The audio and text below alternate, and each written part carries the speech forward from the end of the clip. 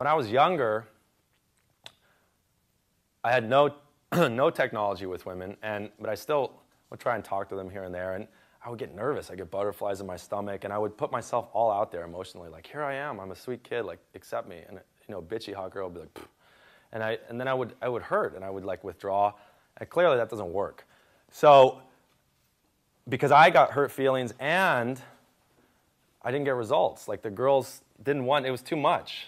I was offering too much. Women, offer as little as you can, is the truth.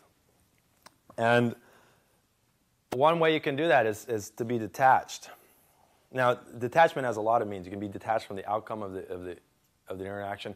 What I'm talking about here is when I engage a hot girl and I don't know if she's going to behave herself, I mean, is she going to be polite or like a total nightmare, I usually, psychologically, I keep her in the anteroom in the front. So she can kick and scream and be rude and impolite and hostile and basically indicate, like, how dare you talk to me? Do you know who I am? Like, just total nose in the air. We've all experienced these women, like serious C-U-N-Ts, part of my language. So, yeah, they're hot maybe. So you try and interact with one. You don't let her into the house. Keep her in the anteroom, psychological anteroom, detached, and play with her there. So if she breaks a few windows and she acts out, she's not hurting you. And that's how I deal with it. And how do you do that?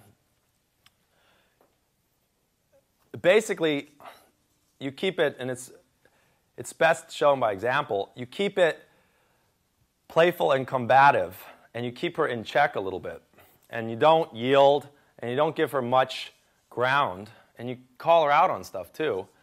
And you basically, you tease her in that anteroom there, and if she buys into it, and there's, like with Julia, when she gave me some of that, I said, I can't remember verbatim, but I got to her in front of her with all my stuff, and I made a huge scene. I was like, I had to fight to get in front of you. What do you say?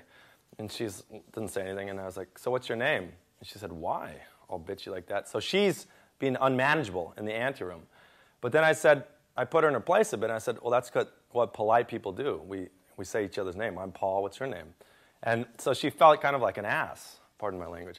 So all of a sudden she got sweet and softened a bit, because I didn't back down or anything. I basically, when she said that, I came right back at her with something. And once she softened up, I let her into the house. I opened up a little bit, and I was more vulnerable. But you don't want to go out there doing battle with hot chicks with your heart on the line, because we're guys, but we're still sensitive and stuff. You do that, and you're going to feel uncomfortable and hurt enough times that you're just going to scrap it all and be like, this whole pickup thing doesn't work because it's painful. So, I mean, that's a normal course. If you don't know what you're doing, is that it becomes uncomfortable, and a handful of rejections because you offer too much, and then you get out of the game and you pursue women a different way.